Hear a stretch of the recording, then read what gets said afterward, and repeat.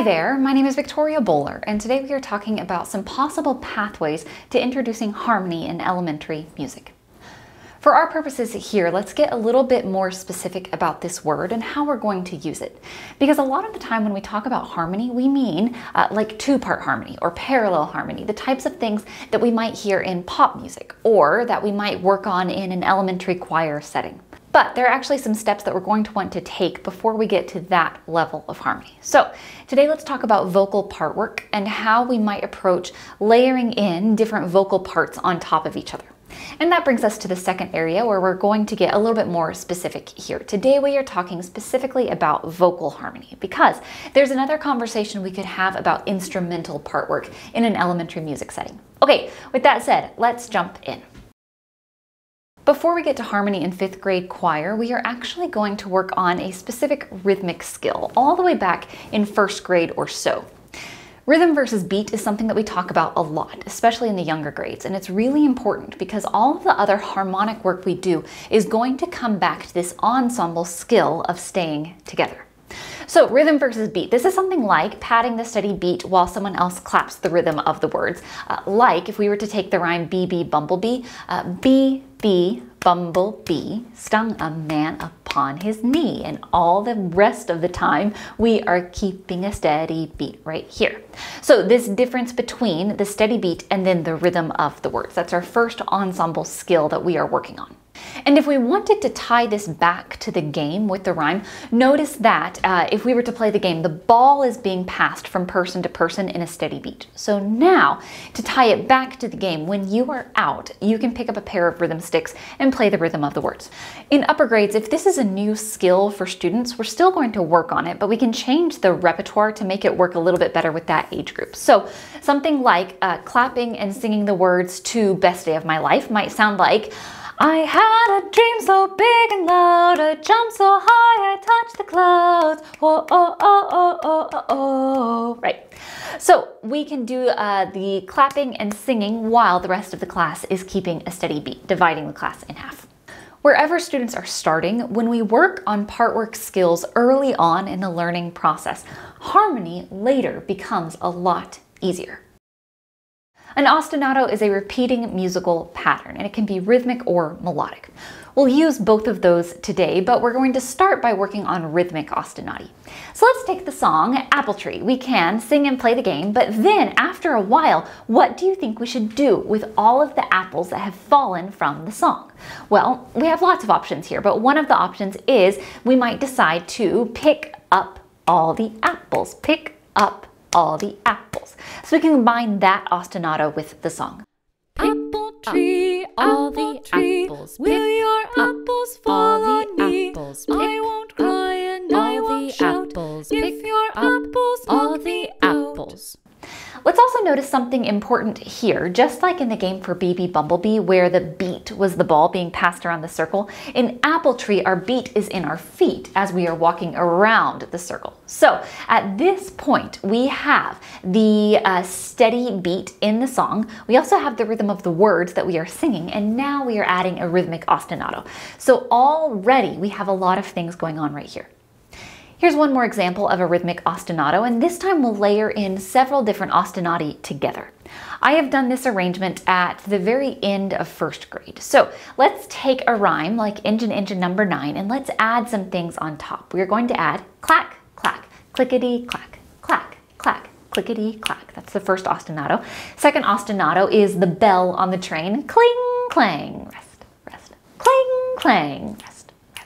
Engine number 9, going down Chicago line. See it sparkle, see it shine. Engine number 9. So when we are first working on this skill of adding an ostinato to the song, rhythm versus beat work will definitely be really important. That will come first. But then even after that, we can absolutely expect this to be something of a challenge for students. A nice way to approach this is for the whole class to sing the song or the rhyme while the teacher speaks the ostinato. And then the teacher tags a few students to be on their ostinato team while the rest of the class is still singing the song. And then after that, we're going to split the class in half. So we have the teacher versus the class, we have a small group versus a large group, and then half the class and half the class. And this does not need to happen all in one day, this sequence of the teacher versus the class and then eventually dividing the class in half. That doesn't need to happen in one day. That's something that we can take in pieces over time. Another thing to point out here is that this is the sequence that we're going to use with other part work skills in the rest of this sequence that we'll talk about today. Another thing to point out here, and something else that's going to apply to the rest of the skills we're talking about, we want to make sure that students can do the baseline task without our help before we add on part work steps. So with engine number 9, we want to make sure that we have observed the class speaking the rhyme all together without any assistance from us. And if we sense that students are kind of leaning on us, they're relying on us in order to perform the rhyme, then that's our cue that it's not time to move ahead to part work. And again, that's going to be true of the other skills here as well. Okay, now let's look at a melodic ostinato. This is where things can get really fun because our musical products here with a melodic ostinato, they can sound kind of like a choral arrangement when we're actually doing something very simple. And we can hang out here for a long time, in my opinion, because this is something that is musically satisfying enough to be like a standalone musical product. But in our teacher brain, we know that it's a very simple technique of just layering in melodic ostinati. So let's hang out here for a little bit because this is one technique that is very versatile. This first example might happen somewhere around 3rd grade-ish. This is Rocky Mountain.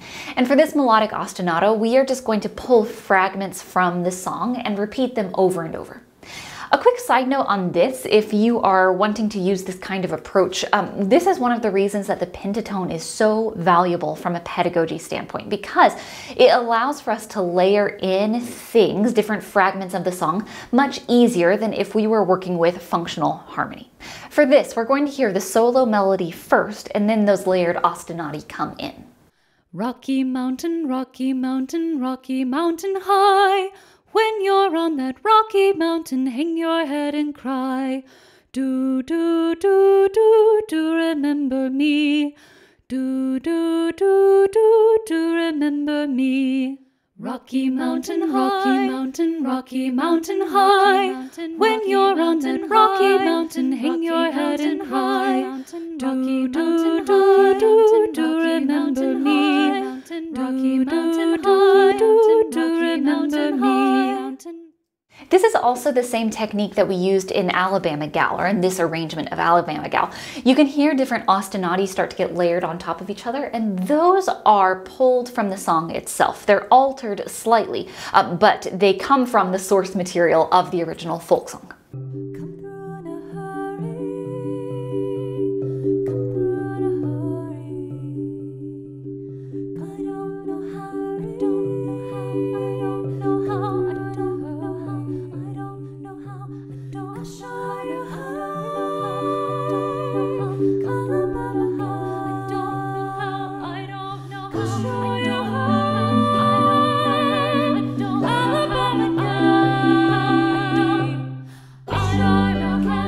Here's our last example for melodic ostinati. This is from the 2nd grade end of the year review project inside the planning binder. And we are working on layering in different shape ostinati on top of each other. This is something, we'll talk about movement more in a bit, but this is something where having movements to help us with our different part work skills is going to be really helpful. So let's take a quick listen to that. I can make a shape, you can make a shape. Everybody make a shape. 5, 6, 7, 8. Slide. I can make a shape. Slide. You can make a shape. Everybody make a shape. 5, 6, 7, 8. I can make a shape. You can make a shape. Everybody make a shape. 5, 6, 7, 8. I can make a shape. You can make a shape. Everybody make a shape. 5, 6, 7, 8. I can make a shape. You can make a shape. Everybody make a shape. 5, 6, 7, 8. In practice, we're probably not going to jump into these layered ostinati right away.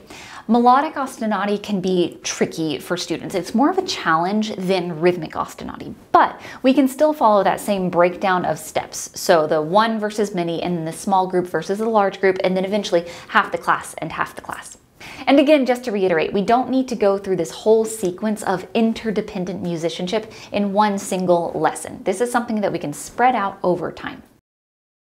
So now we're moving in the direction of functional harmony. We can do a lot here with just tonic and dominant chords. So here's one example. This is Great Big House in New Orleans. And when we do this, again, talking about movement, we can help students out with a visual of short and tall houses, and this is going to match the melodic contour. But we can also ask students to create short and tall houses with their bodies. Great big house in New Orleans, 40 stories high. Every room that I've been in filled with pumpkin pie. Great big house in New Orleans, 40 stories high. Every room that I've been in filled with pumpkin pie. All right, by this point, we have talked about rhythm versus beat. We have talked about rhythmic ostinati. We've talked about melodic ostinati, and we've talked about chord roots. This is a really substantial collection of part work skills to use already, right? There's a lot here. And musically, these can sound really cool, but in actuality, it's just a very simple set of techniques. And notice here that students are interacting with harmony from a texture or a part work perspective, earlier than 6th grade choir. And we're using it in an active and engaging way before we hand students a score and ask them to sit down and read notation. Another way to think about this, they have the chance to embody the skill before they are being asked to make sense of the skill on the page. Let's move on to partner songs. When we work with partner songs, we have one or more independent song ideas and they layer on top of each other. Here is an example of that. This is Bow Wow Wow with Weevily Wheat and Tidy-O. Plus one window tidy-o, plus two windows tidy, take some windows tidy-o, the window tidy, tidy-o, tidy-o, jingle at the window tidy, tidy-o, tidy-o, jingle at the window tidy. We might also use shorter fragment songs, so here's an example of that. This is Frog in the Meadow. Frog in the meadow, can't get him out. Take a little stick and stir him about. Frog in the meadow, can't get him out. Take a little stick and stir him about. This is another place where adding movements can be really helpful. So for this lower part, up, down, all around. That might be students jumping up and down, coordinated jumps high and low to show that melodic contour. And then that second part, or rather that higher part where we are searching for the frog, where is that frog? Students can come up with movements in a small group that show them searching for the frog, and maybe they're following the melodic contour with their binoculars or something like that. When we are using these movements, having that movement piece really helps us stay together as an ensemble and not get lost with all of the other melodic things happening around us.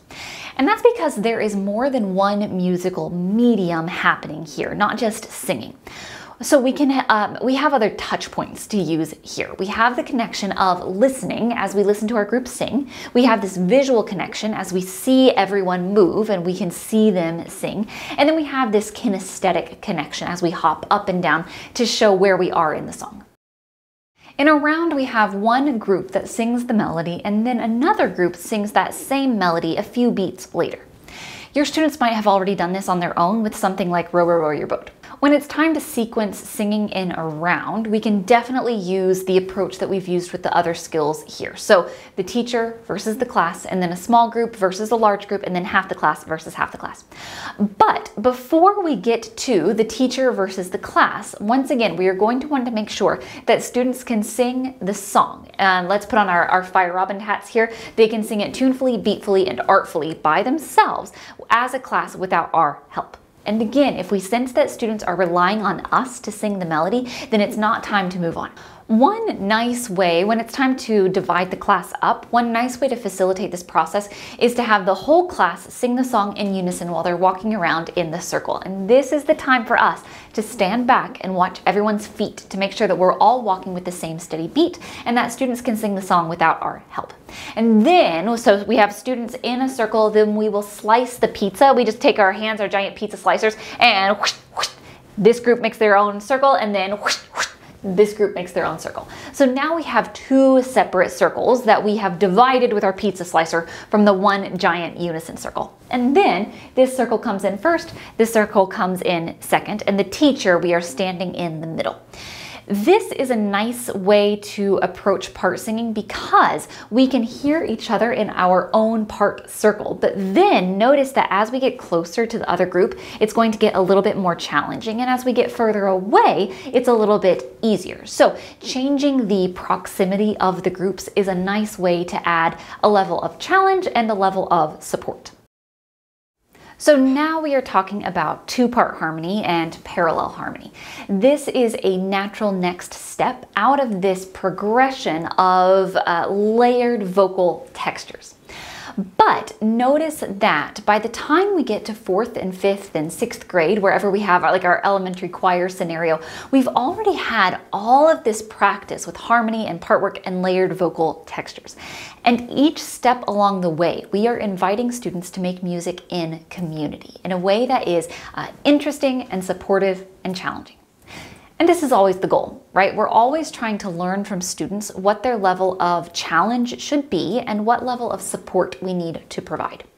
Today we've talked about this big picture sequence of part work skills, from rhythm versus beat to two-part harmony. But we've also talked about how to sequence each scaffold, each step within the specific part work skill. Before we wrap up here, I want to mention this book if you are interested in diving in more in the part work sequence. This is called One Accord, Developing Part Singing Skills in School-Aged Musicians.